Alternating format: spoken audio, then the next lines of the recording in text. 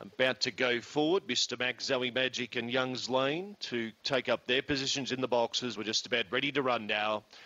Green light switched on, lure in motion, race 3. Set to jump. They're ready.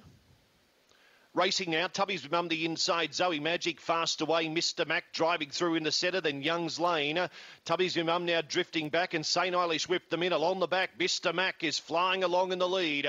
5 lengths Zoe Magic, 3 lengths away Young's Lane, then St. Eilish and Tubby's Mum up to the turn.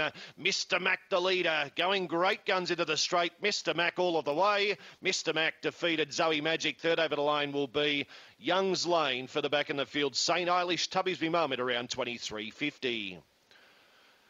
Favourite gets home here, Mr. Mac.